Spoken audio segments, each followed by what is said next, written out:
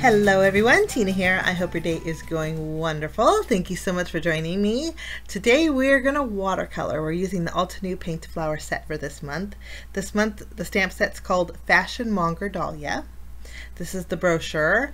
Sometimes I like to open it to see how they painted the flowers, but I actually had to Google the Fashion Monger Dahlia. There's different kind of dahlia flowers, and so I found that this one has kind of like a fuchsia starburst in the center of a white flower.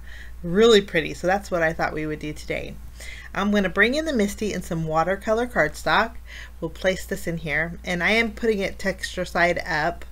I'm going to take there's just one image in here with 3 of the flowers. We'll place that on our cardstock, and then we'll pick it up with the lid of our Misty. And then I'm also going to treat my paper with my anti-static powder tool. We're going to do a little bit of heat embossing. So I'm going to take my Versamark ink. We're going to go over our beautiful floral image, ink that up really good, stamp that. Since we're on the textured side, I think it's best if we stamp it a couple times. This month the sentiments in here are so pretty, very encouraging, and great for sympathy cards too. I love watercoloring for sympathy cards because it just seems very soft and elegant and heartfelt for some reason. Once I double stamped with Versamark, I'm going to bring in some silver embossing powder. We're going to go over our flowers with silver, just scoop it out. And I have adhesive backing inside my embossing powders. I leave my little drawer on my desk while I create my video, and when I toss the back side of my foam squares, sometimes they land in my embossing powders. So if you see the little white thing floating in there, that's what that was. So here's my heat gun. We're going to melt the embossing powder, and then we have an image that's good to go. Heat embossing helps too to create a well or a barrier to keep your colors from bleeding out. At least it helps me. Okay, next up I am going to share with you a brand new watercolor set that Altenew had sent me. Now I have the 36 half pan set. I purchased it myself and I loved it. I love the colors. I thought they turned out very vibrant, but this is an artist grade watercolor set, and the tin is beautiful. It's metal and it opens up in 3 parts, but I thought we would use this today. There's 24 half pans in this. This is called the artist watercolor set 24 half pan. This little tray is a metal tray actually, and each of those little half pans will pop out. You take them out, each of them are covered with a little sticker that has their name on them. So I'm just using my scissors to remove those stickers, which was a little bit tedious, but got them off. And it's nice too because you only uncover the ones that you're currently using, so that makes it extra nice. For my card today, like I said, I had to Google what a Fashion Monger Dahlia looked like, and basically it's a white flower with a yellow center with like a fuchsia starburst right in the middle. So we're just going to use 2 colors for our flowers. So we have the middle is the yellow, and that's called Summer Afternoon. We're going to add some water. I'm just using my spray bottle and loosening up that watercolor, but that one is Summer Afternoon. We have Cherry Blossom, we have Rainforest, and then we also have Green Hills. So kind of a yellowy green, and then we have a mid-tone green. And I was just making sure I had the colors right, but yeah. So 4 colors to create our flowers. Pretty easy. And I want to make a disclaimer, guys. I am no means a watercolor artist. I just color the way it makes me happy, so I could be doing that wrong, so but I did leave the coloring in for you. I'm going to grab my craft mat, and I have my floral here. I'm actually going to tape it down to my craft mat. Sometimes when I watercolor, it likes to start to bow, and then your watercolors will go outside of your little embossed barrier, leaving a little bit of a mess. So taping it down is a good thing. I'm going to zoom in and grab my detail brushes. Altenew has some really nice watercolor brushes. This set I think is like $15. very, very reasonable price, and you get the nice little case to go with it. There's two different sets. This is the detail one. The detail one has like the finger grabbers halfway down your paintbrush. You can see here it's very comfortable when you paint. But I'm using size number 1 for my image. Okay, I'm going to zoom in, and I did leave the coloring in like I said, but I sped it up super duper fast, guys. I always like, if you have a paintbrush, go over your panel first. I just like to use my spray bottle, kind of cheat a little bit. But we're going to start off by adding our little starburst to our flowers, which is easy to do. You see that in the flower, you have the larger flower petals on the outside edge, and then you have the like an inside flower. The inside flower is supposed to be white. What I'm doing is just going along that outline with my cherry blossom watercolor. Now, since I sprayed it, there's like a little pool of water. So basically all I'm doing is picking up the color that I put on my pan and just tapping it. Just so I'm basically letting the water do the work, kind of bursting out. Sometimes I'll help it along with a little long stroke, but I found that it works great. But here I'm zooming in. I'm gonna play a little music. If you want to skip this part, I think it's like 4 minutes long, guys. Just skip ahead, but I'll play some music for you, and when I'm done coloring, I will get you back.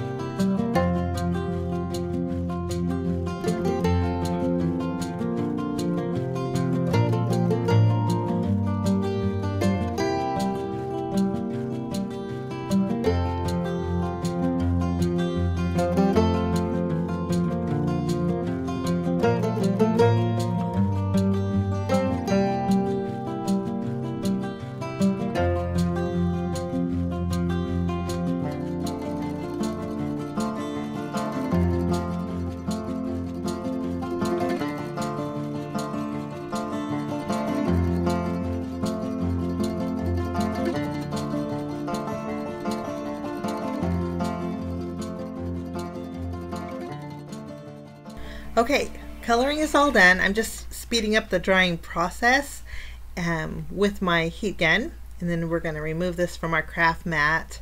And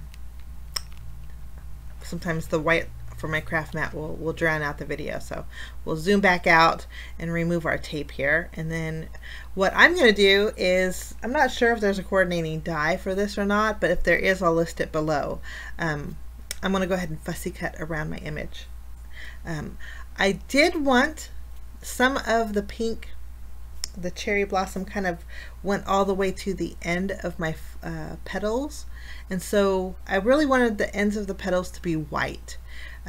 So to help it along, I'm just using my white gel pen, cheating a little bit. There is a white watercolor in the watercolor set, but I think the white gel pen just really made it pop. I had to go over it a few times actually, because sometimes the white gel pen likes to pick up the color.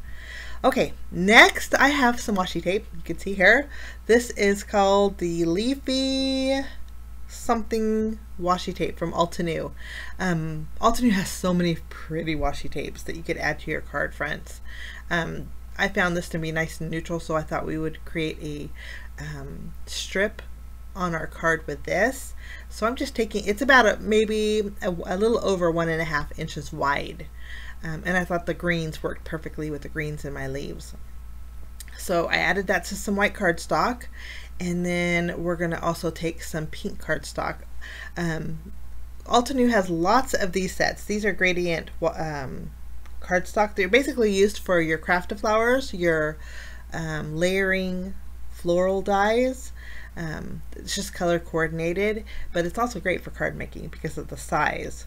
I found that the purple here coordinated beautifully with our little dahlia. This is actually called the Rose Petal Gradient Cardstock set. Okay, we are trimming it down so we have a little border on the left and right, and I can just tape down that washi tape that we created right down the middle. Just use my tape runner and adhere it to my my pink cardstock here.